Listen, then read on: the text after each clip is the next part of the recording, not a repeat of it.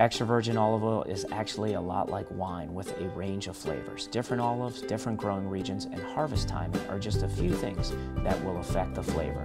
When choosing extra virgin olive oil, you should consider the flavor of the oil, not the color. A greener looking oil is not necessarily better, and good extra virgin olive oils range in color from golden to green. The myth that you can't cook with olive oil couldn't be further from the truth.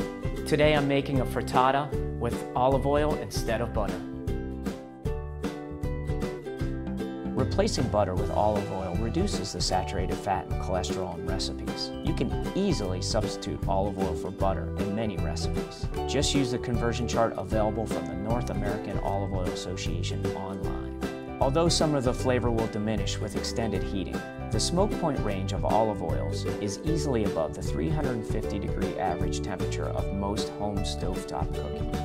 And since olive oils are mostly made of monounsaturated fats, they're actually more stable when heated than many other common cooking oils. Olive oils are great for roasting too. They help lock in the natural moisture of foods, and they enhance the flavor of vegetables, like the asparagus and the tomatoes we are using in the frittata today. When used in baking, olive oil produces light, fluffy baked goods that stay fresh and moist longer. I used extra virgin olive oil for a savory effect in the spice cake.